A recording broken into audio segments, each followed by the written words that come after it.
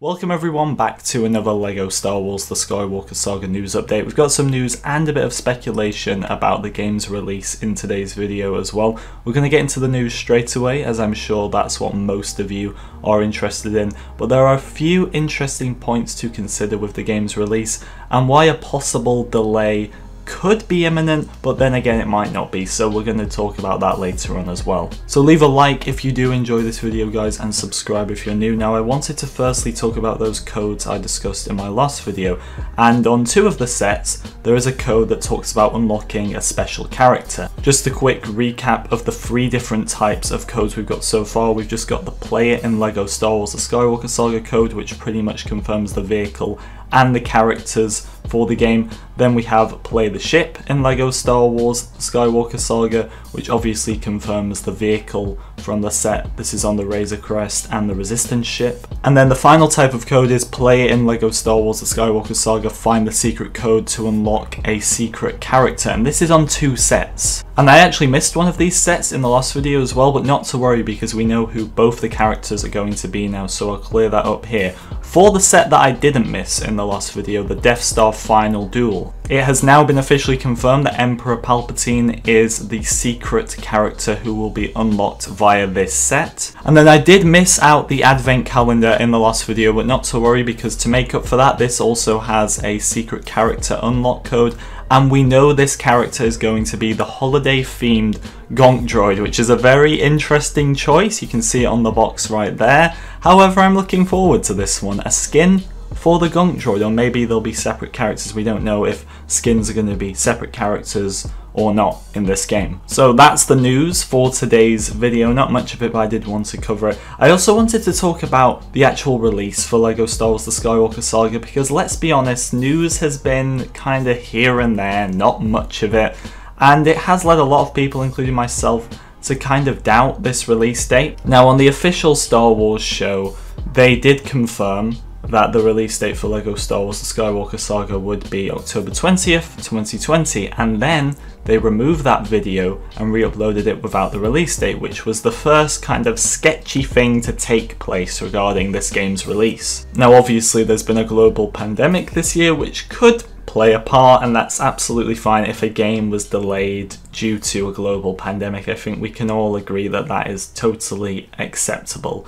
However, judging by the Star Wars show, they still seem to be on track for an October 20th release date. And then something minor happened with these LEGO sets that have obviously got the stickers on for LEGO Star Wars The Skywalker Saga. These sets were actually delayed in the US and Canada. However, they're all still coming out on August 1st in all other countries, and then September 1st in the US and Canada. So I wouldn't read into that too much, but for a second it definitely made me think, well, if this happens worldwide then there could be an issue. But it has now been a year since the official reveal of this game, and not much since then. There's no Gamescom this year, it's been cancelled.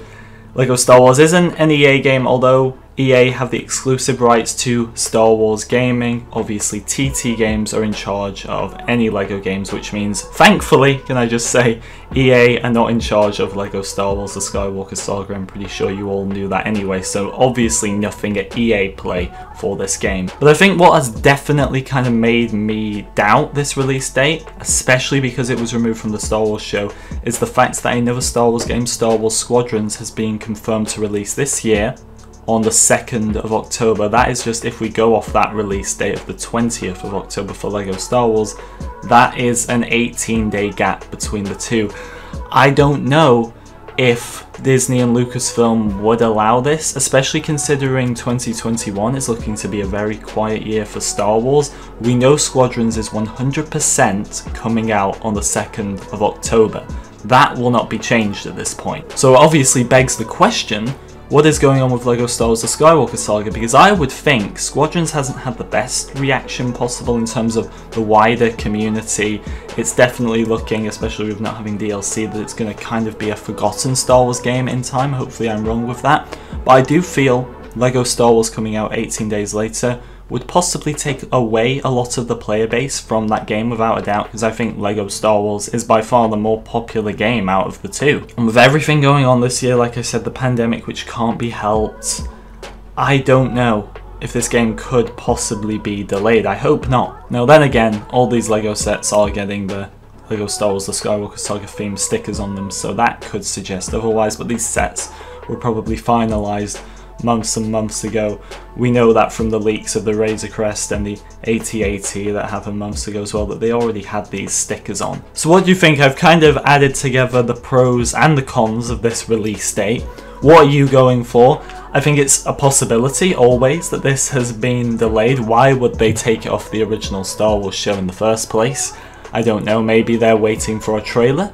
But then again, where is this trailer? It's been 1 year now since the official reveal. And if you told me from that official reveal back in 2019, what do you think we'll have in a year's time? I would have predicted a lot more than we have already, and that's even without a global pandemic in the middle of it all. I just would have expected a bit more.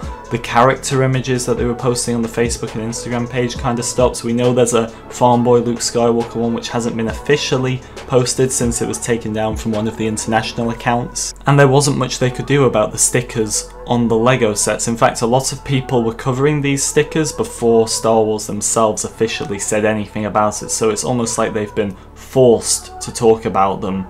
But I don't know, things are just looking a bit fishy to me, and I definitely want to know your thoughts. But let me know what you thought of this video, guys. I'm really excited about the Emperor and the holiday themed Gonk droid. That is a good one. I have to give them that. It's a weird one, a very strange one, but I'm looking forward to it. Like and subscribe as always, guys. Thank you so much for watching, and I shall see you all next time.